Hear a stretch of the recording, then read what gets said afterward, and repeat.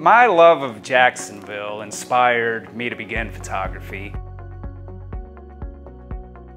I had some major transitions in my life, got off of some major addictions in my life, and I didn't want to go back to my old ways and needed I had a change of heart, but I also needed a geographical change.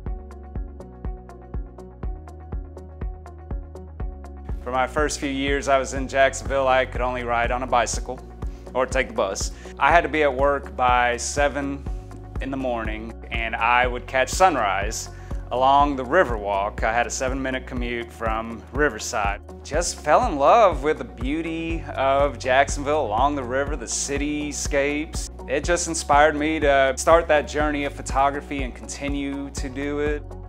I was up at the top of the peninsula on the South Bank, and I was enjoying the fireworks for July 4th. You know, you see this view of 95 that you just never ever see. And I mean, you know, there's some fascinating little curves there. I was able to get a nice long exposure, get the traffic flowing through there, and really just make rivers of light, essentially.